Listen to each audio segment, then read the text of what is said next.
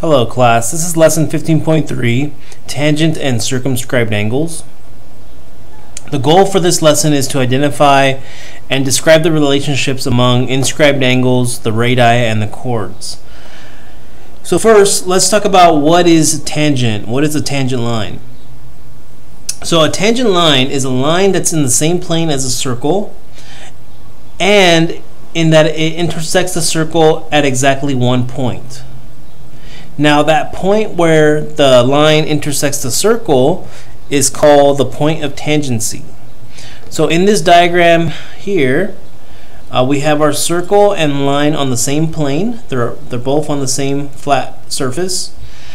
And notice that this line intersects the circle at one point. So this P is called the point of tangency. This line is the tangent line. So what we're going to do is we're going to just practice on how to write tangent lines and how to write points of tangency. In this diagram right here, let's list two tangent lines that we see in this figure.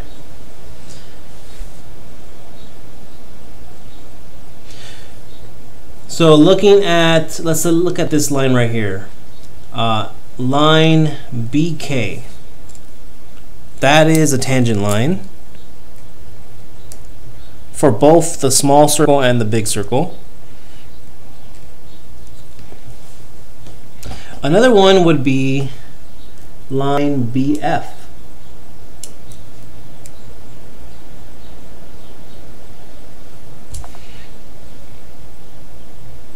Now, points of tangency are point B, D, K, E, and I think that's it. So let's write B, D, K, and E. The reason why we're learning about tangent lines is due to this theorem here, which is the tangent radius theorem. And the way this theorem goes is it tells us that if a line is tangent to a circle, then it is perpendicular to the radius drawn at the point of tangency. So if you remember, you have a circle, the radius is the distance from the center of the circle to the edge of the circle. Now, if you have a tangent line, the radius will always be perpendicular to that tangent line, meaning that you would have 90-degree angles on both sides. Next, looking at the converse of the tangent radius theorem. So if you have a perpendicular line with the radius and a line that intersects the circle at one point, then that line is tangent. So kind of looking at this object or this figure here, if you know that this line and this radius are perpendicular, meaning that they form right angles, then you can call this line a tangent line. But if they do not form right angles, then you cannot call this a tangent line. So a tangent line intersects the circle at one point, called the point of tangency, and creates perpendicular lines with the radius.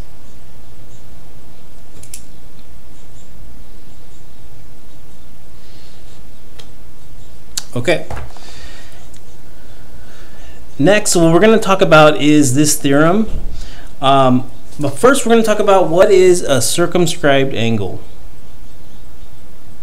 So a circumscribed angle is an angle formed by two rays from a common endpoint that are tangent to a circle. So let me kind of highlight where the circumscribed angle is in this figure, and that is here. This angle is the circumscribed angle.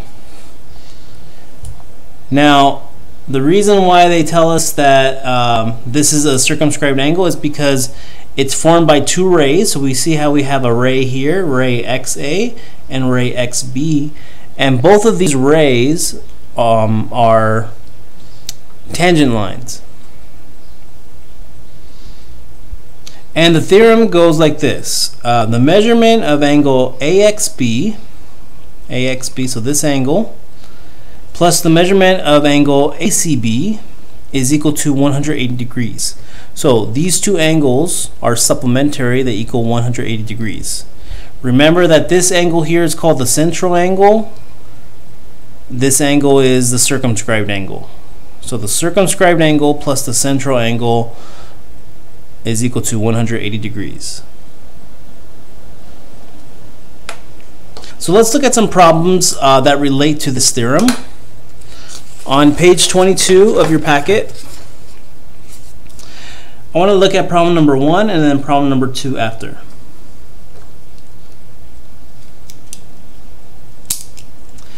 So for problem number 1, we have a circumscribed angle here, and I have a central angle of 117 degrees.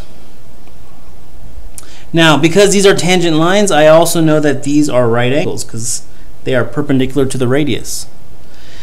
But the theorem that we're going to use is the circumscribed angle theorem, where the circumscribed angle plus the central angle equal 180.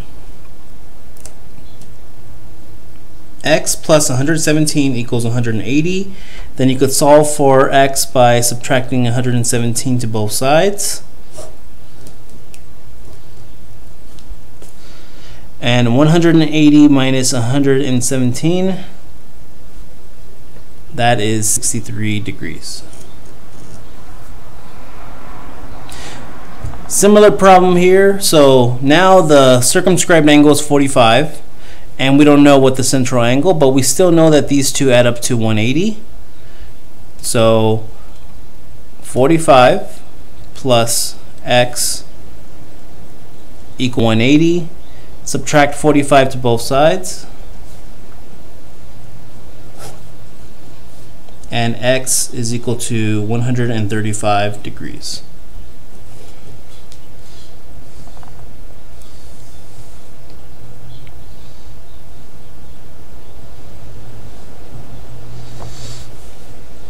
Okay, now let's look at problems 3 to 6. So we're going to be focusing on this figure here. And we want to find out a couple things. So for number 3, we want to find out what the measurement of angle BCD is. So what is the central angle, knowing that the circumscribed angle is 32. Remembering that the circumscribed angle and the central angle are supplementary, they add up to 180. So kind of what we did up here, you could find out this angle by subtracting 32 from 180, and that would give you 148 degrees. So let me kind of make a mark here. This angle is 148 degrees. Then the measurement of angle CDA. So CDA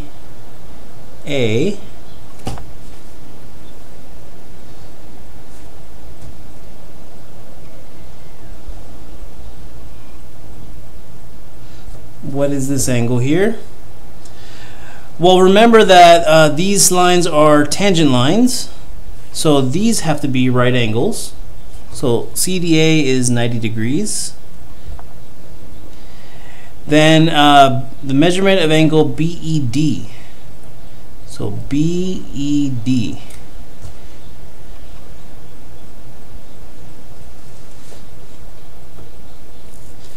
Now BED is an inscribed angle, and we could find this inscribed angle if we knew the arc. This kind of goes back to lesson 15.1. But let me just redraw this figure with the information that we just need. So if we have a circle, we have an angle here. So this is BED.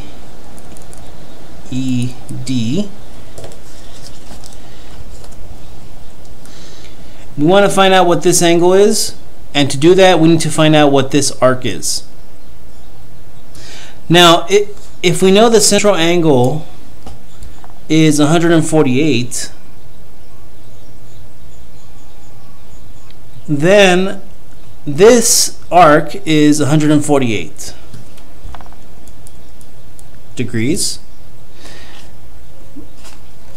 Now, if this is 148 degrees, then this has to be half of this. So half of 148 is 74 degrees. So BED is 74 degrees. Next, the measurement of angle DBA. So DBA, and that is a tangent line, so that is 90 degrees as well with number 4.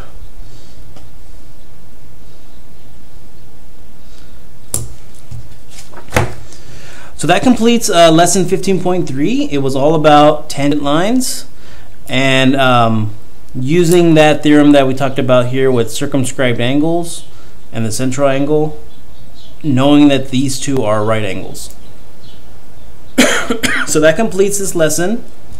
Let me know if you have any questions in the comment box, and I can answer those questions as I get them. Thank you. Bye.